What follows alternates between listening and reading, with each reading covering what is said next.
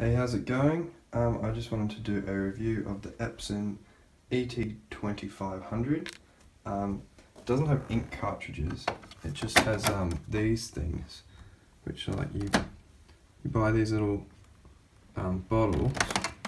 It's literally just a bottle. The bottles last for about a year, and they're $16 for a whole bottle, which is very good if you kind of consider how much you usually pay for ink.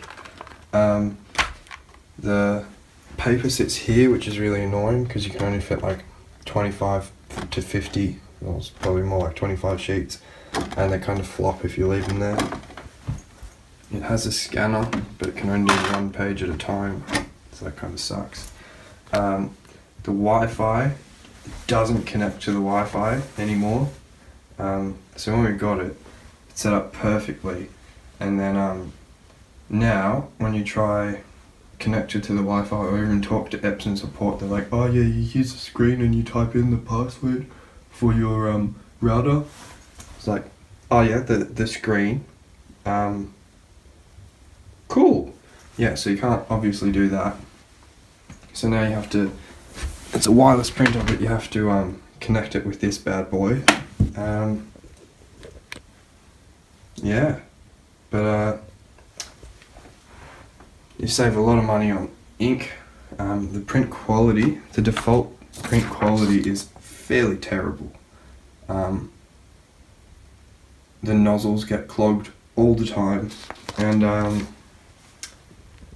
yeah, so the default setting is kind of high speed, which is so it can say on the box that it prints a certain amount of pages per minute.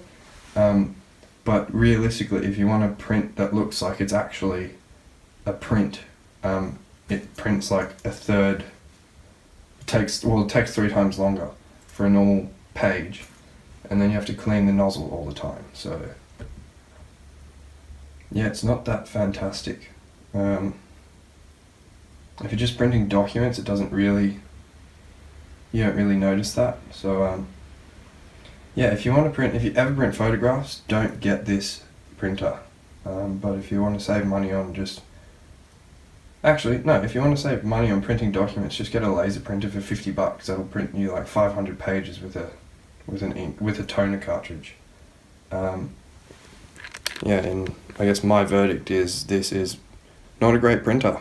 Don't buy it. It's $400 from Officeworks, and for $400 you could buy a laser printer, which, yeah, just don't get it.